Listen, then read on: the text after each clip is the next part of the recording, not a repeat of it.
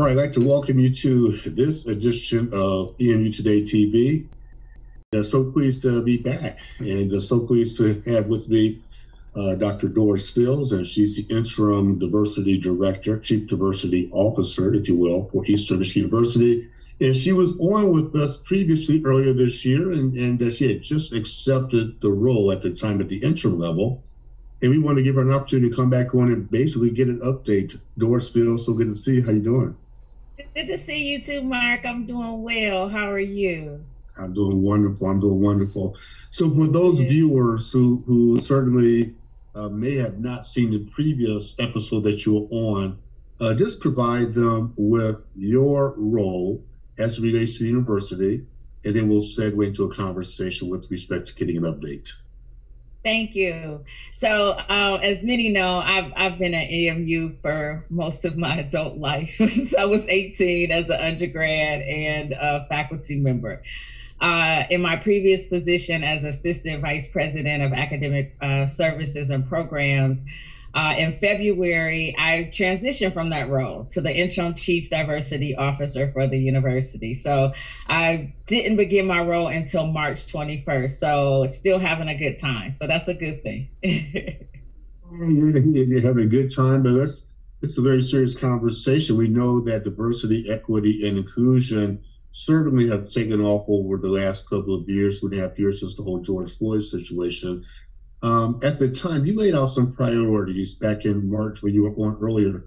Excuse me, talk to us briefly about what your priorities were, and then how are we beginning to move towards those priorities that you established back in March? Thank you. So I think my main priority at that particular time was the DIE listening tour. I wanted to get myself settled. I wanted to work on my staff because I didn't have staff at the time. And I wanted to put some initiatives in store. So I am continuing or wrapping up the listening tour in November. In September, in a couple of weeks, I'm waiting for students to get on campus. I'm going to announce that we're going to have a student-only listening tour. So we have 3 dates set aside in September to continue that. And then in October, I will have a faculty and staff. And all summer, I've been meeting with people and talking to people and getting their viewpoints. So that part has been very, very helpful.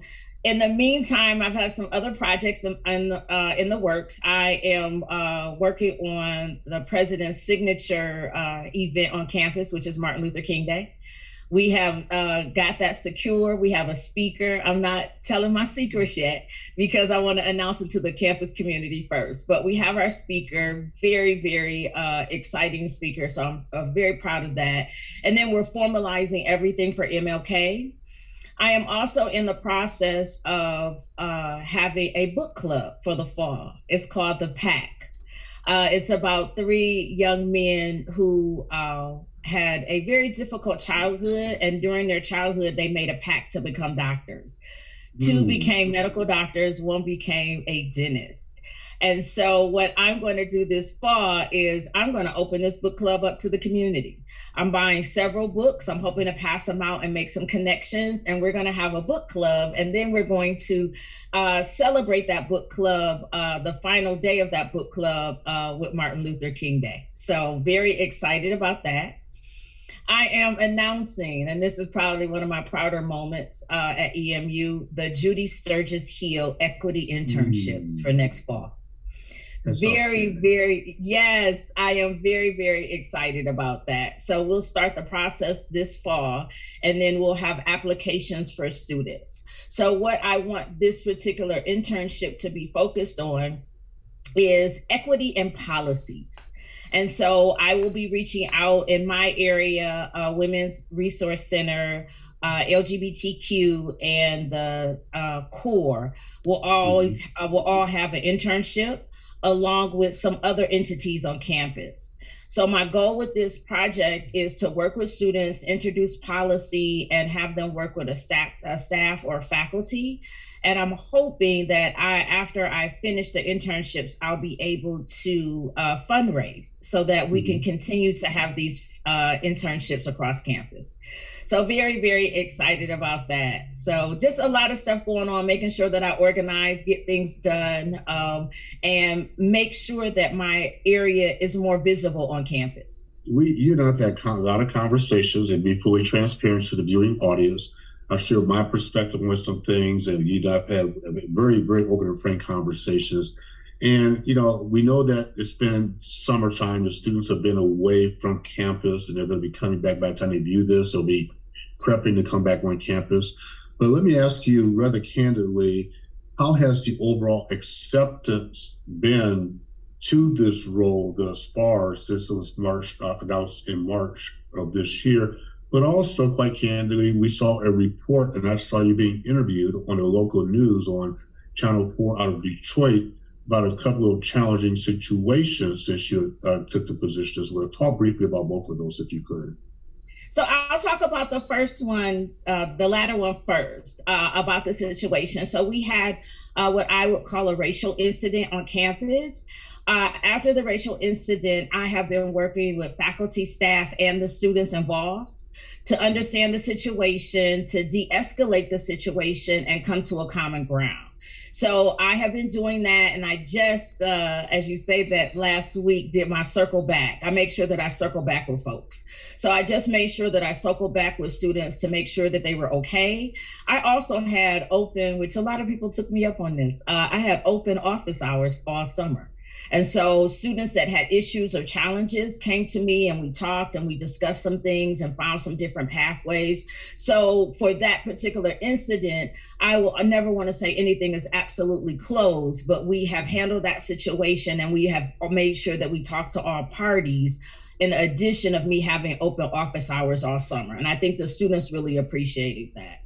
The second, everything has been welcoming. I'm not sure if it's because I knew the climate already. And I have been working at Easter, but everyone has been tremendously supportive, helpful, reaching out to me. What can I do? I've been able to gain tons of partnerships and working groups. And so I think that'll be absolutely wonderful. I also have, which I'm so excited to say, that I am partnering with the Faculty Development Center, and I have a DEI faculty fellow for the fall, along with the Faculty Development Center. So I'm very excited about that. And I will also have a DEI athletic liaison as well. So I multitask well. And, and I'm trying to, yeah, I know everybody goes, you do all that. And I go, that's just a little bit. That's not everything. I multitask well. And so I'm trying to make sure that my goal this year is to touch everybody, to provide information on what DEI is, because some people are still confused. And so I'm going back to the President's Commission on their definition of diversity, equity, inclusion. So I keep everybody in the same place, and we all have the same task. So I think I'm doing a lot of things that I'm hoping that at the end of this academic year, because you can't see things with diversity impact exactly, that by the end of this year, I'll be able to see a change and an improvement in what we do on campus. That's my hope. And that also leads me to my next question. So we know the academic year is from September, actually the end of August, until the end of April. Of course, then we have spring and summer courses. But in theory, well, in reality, the academic year is from the end of August until the end of April, when graduation is. And I was going to ask you, so if you were to fast forward to graduation in April, and what would be the top 2 or 3 things that you would like to have been accomplished this year, and how are we going to measure that level of success to see if we achieve those goals? So my first thought is that I want to reimagine my area. Right now, it's called diversity and community involvement. And so I think that is a priority for me, is reorganizing and reimagining what that office can be. I say that it was in another area. Now it's with me, and I can do some different things with the area. So I'm excited about all the projects and the programming. We're going to change in programming just a little bit and make it more intentional. Revise all the programming. I think the biggest ones on my plate of initiatives is, again, Martin Luther King Day. It is also the multicultural graduation. It is also the lavender graduation. It is also Black History Month and Women's History Month. And so those things, you will see something new, because I have new staff. And so we'll be able to do some things a little different, a little fresher than we have in the past, just because it's different. Almost everyone on my staff is new. You know, and for those of you tuning in, I will say this about Dr. Fields, Doris Fields, is she's passionate about this topic. If you go back and look at the March interview that we did when she first got the announcement, I know she was overwhelmed with support individuals, but if you look at the video, the actual interview, she got emotional about this topic, because this is a topic that's very near and dear to all of our hearts, myself included. And it's important that we, as a university, with all the stakeholders involved, the 18,000 students there, we have the hundreds of thousands of alumni across Metro Detroit and beyond, that we are still living in challenging times. And it's important that we have a leader such as Dr. Fields, who's taken the mantle, so to speak, on behalf of the university to help get that messaging out, to ensure that students embrace this critical effort, not just students, but staff, faculty, administrators, the entire university community. I know that I'm kind of stealing some of your thunder, but I feel I usually don't intone. I usually don't intone, but this is important to me, and I want to make sure I say that as well. But go ahead. No, I was just going to agree with everything you say, that I am truly invested. I think that one of the things that you didn't know at that time is that my youngest daughter will be attending EMU. So this is very personal for me. Yes, and she's on the EMU cheer team. And so this is an investment for me. And of course, I'm going to shout out, please come to all the football and basketball games. I'm just going to say that. Please, because you're going to see me cheering, supporting her. But this is important to me. And I want to make sure that she has a good experience as well being a student. So this is top on my priority. I'm just lucky. As we wrap up in about 30 seconds or so, is there a website, anything you want to say very quickly in 30 seconds, including a website where people get more information? I know that our website is the Diversity and Community Involvement, and we'll be listing our programs on there soon. And if you have any issues or any areas, please reach out to us.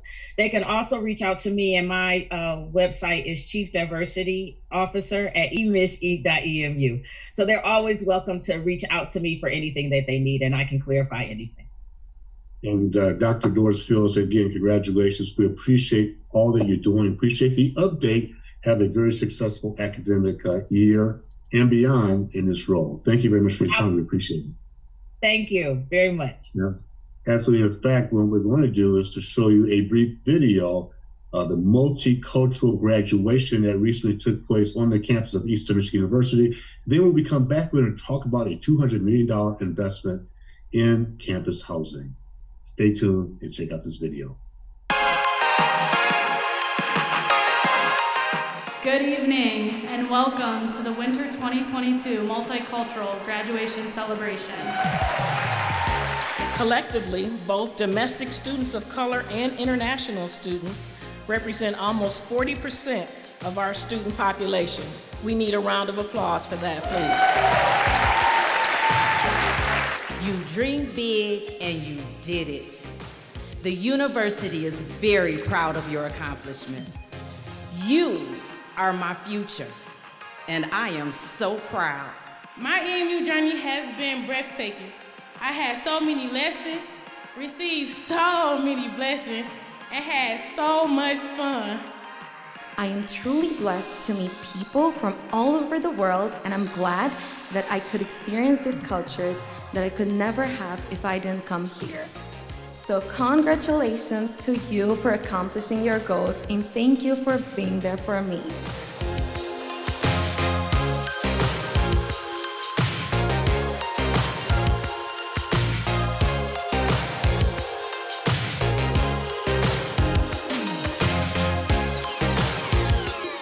You all have the stamina and fortitude to do anything you set your sights on.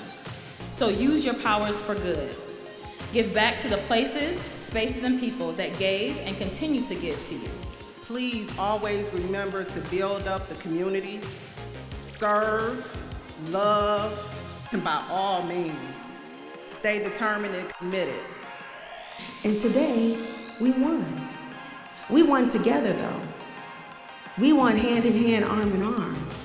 You're about to go and influence boards, influence spaces, be on hiring committees. It's up to you to advocate for us. That's why you're at the table, to move it. I'm just so proud of you all in ways that you cannot imagine. Congratulations, class of 2022. You made it. We made it.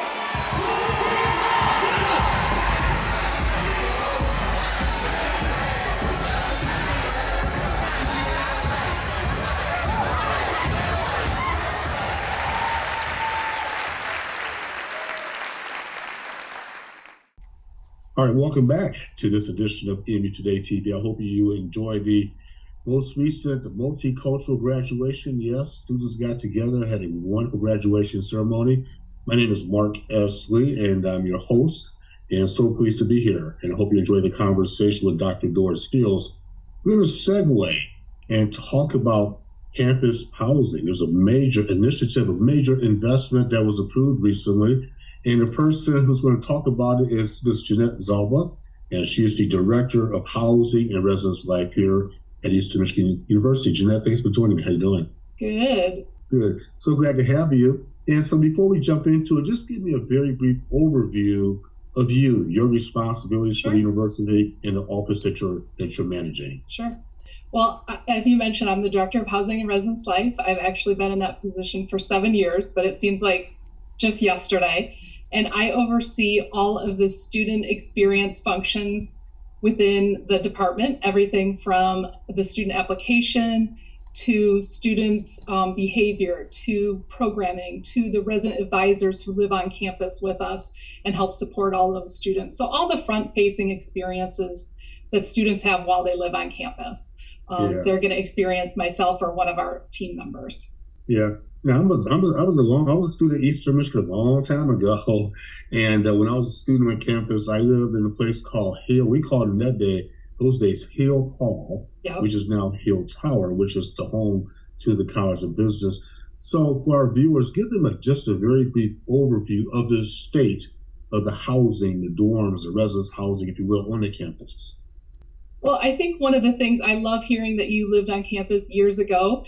And one of the things I often tell people is that not much has changed. So if I took you back to your hall, there would be probably a lot of nostalgia. Certainly the framework of any of these buildings is going to last for a long, long time. But really, in the last few years, we haven't done as many upgrades as we would like. And so you would see a lot of familiarity probably in what these facilities look like, whether it be around flooring and ceilings and lighting.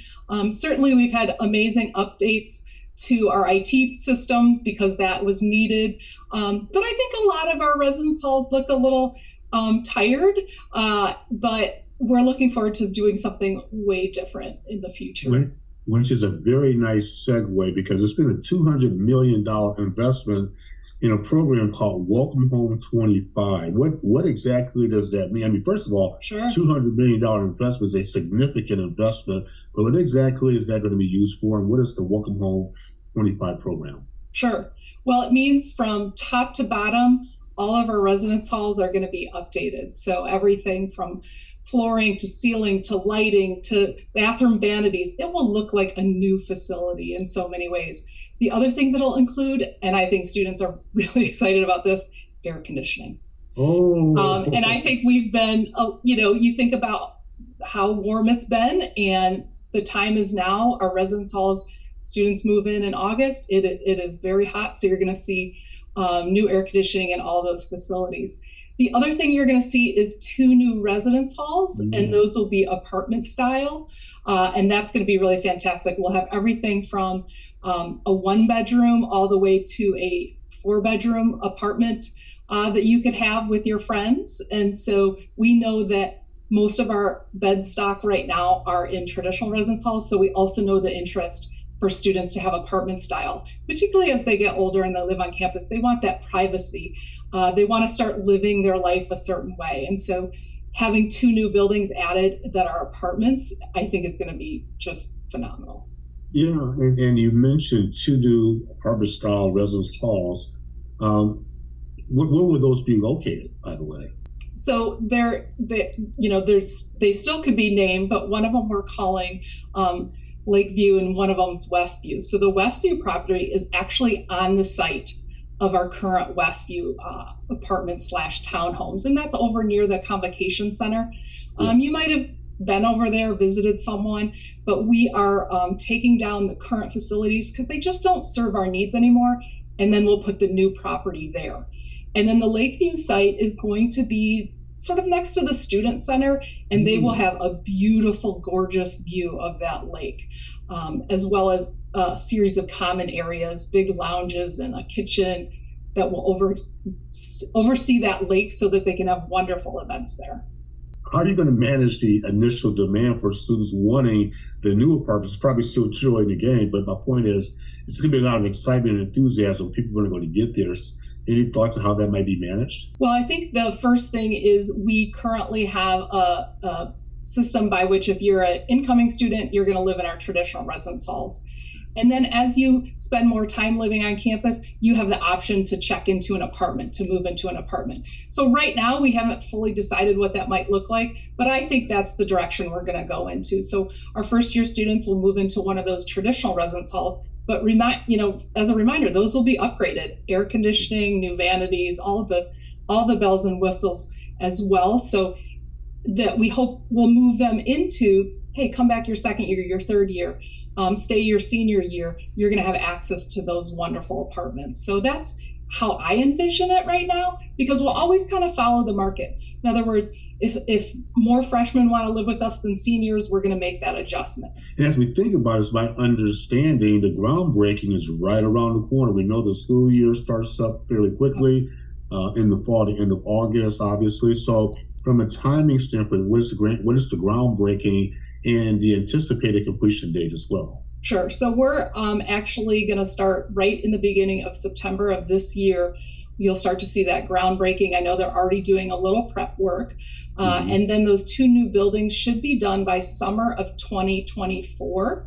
So that fall of 2024 will actually be ready. Now, even though Welcome Home 2025 is the name, when we first started this project, we thought it would take that long. And working with our partners, they said, no, we think we can get it done by 2024. So by 2025, you'll see everything done. You may have done some preliminary surveying or talking to students or the administration. Yeah. Talk about that level of excitement that this is going to generate in terms of students living on campus and just quite frankly being an EMU student who happens to be in Ypsilanti on the campus of Eastern Michigan University. Yeah. So first of all, I will say we did a survey a few years ago to talk about the market for this. And we had a number of students respond and tell us what they thought. And then in the last few months, we've done a survey that had 1,800 students respond. Mm-hmm. We've had over 140 students come to focus groups and meetings. We've also attended things like student government meetings, resident housing association meetings, meeting with the RAs, meeting with honors college students. So there's been a number of opportunities for students, let alone faculty and staff also had a series of those sessions just to hear, what do you want? What do you like? What would be meaningful to you? Because if we build it, we want people to really enjoy what those offerings are. So there's certainly been a lot of engagement. If you ask me, what do I think it's going to mean for students? I think that these spaces are going to create a home. And I think once you can really create a home on a college campus for students, everything else becomes a little bit easier. So we know the value of home. We often talk about belonging. We know the sense that you get when you're at home. And if we can create that for students in a nice space, in a comfortable space, in a beautiful space, then we think they're going to be more engaged when they step out of the residence halls, because that's going to benefit their mental health, their physical health. They're going to have great spaces to study and socialize, but also to have that privacy, I think, that I mentioned in the apartments, as you go older as a student. So I think it's going to impact every experience that they have on campus. They're going to invite their friends back. I think they're going to have just really cool spaces. Yeah. And as we're having this conversation, we're showing renderings of the facilities of this campus housing 25. Right. And, even just looking at the renderings are beautiful, and the lakeside view, if you will. It's just, I can only imagine the excitement and the enthusiasm going to be technology enabled fully throughout. I should say AC, air conditioning, other, I'm sure, HVAC challenges that will be overcome as well. And as I think about, you're right, as students come on campus, they want that home environment. It's their home away from home. And it seems like the commitment that the university is making, you have got to be proud to get that support of the Board of Regents and your president. I'll give you an opportunity to talk about their support as this project moves ahead, please.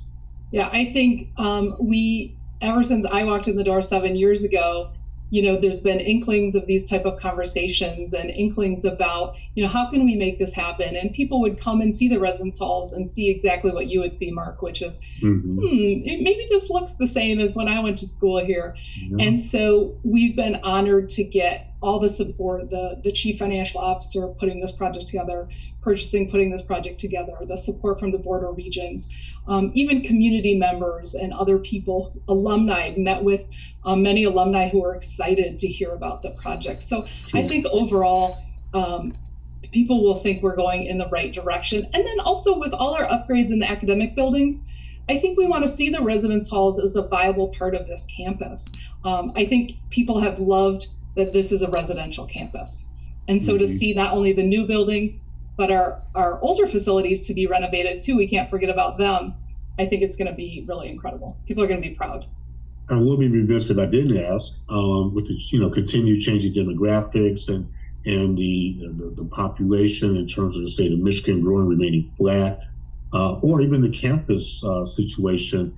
Is there any anticipation that the current facilities might actually close or be torn down as part of this process, or that's not the plan at this point?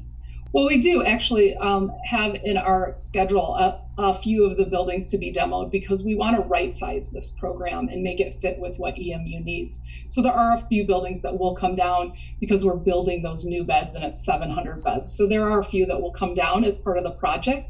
And they've been selected because maybe the repairs or the facilities were older than others. Yeah. Well, as I want to give you a chance to talk about the website where people can go and get more information. Sure. What is the website that people can go to, by the way? It is Welcome Home 2025, and it's on the EMISH website. You can get all the information you want there, and there's even an opportunity to give feedback. Okay. And so as students come back, they will actually see this fall, they will actually see dirt turned over and cranes in the ground. Eh? Yep. And they'll see 3 new renovated buildings, 3 of our older buildings renovated next fall. Oh, which ones, by the way? We have about 30 seconds. So we will see Walton, Putnam, and Downing are starting renovation this fall, but opening in fall 2023. I will tell you are spot on. I did go to Hill Hall. I did visit my old room about a year ago. It looked exactly the same. It was dated, but I will say this, you were right on. It brought back so many memories. I stayed there for a year, and I just sat there and I took pictures of it, and I actually sent it to my kids. One's living on the east side of Detroit, the other was living in Chicago. They got a kick out and said, "Dad, so there's your old home." I said, "There's my old home." And to hear that the other facilities on campus are being renovated, I want to congratulate you and your leadership for making this happen.